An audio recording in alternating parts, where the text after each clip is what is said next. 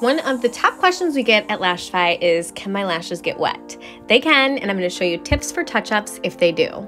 It's important to avoid touching the lashes when they're wet because this is just going to push moisture into the bond. Instead, let them dry completely. The blow tool is great for speeding this process up. First, I like to try fusing them down. If I still have lifting, then I take the tip of my bond and focus that onto where the lifting is.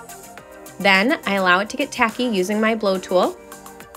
Once it's tacky, I come in and fuse down, focusing the tips on where I had lifting. Feel free to reseal with a light coat of glass if preferred. And there you go, perfect lashes even if they get wet.